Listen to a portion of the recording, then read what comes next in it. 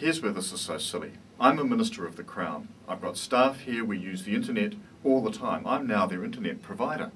And under this law, I'm responsible for what they do and whether they download any material that they shouldn't be or that is subject to a copyright.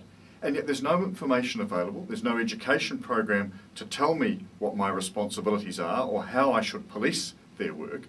But if I get it wrong, then I've got a couple of options.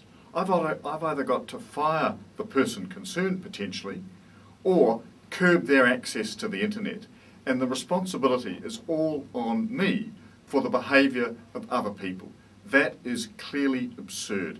This is the Electoral Finance Act all over again. A good intention, an unworkable law, and a dog-in-the-manger attitude to making it work.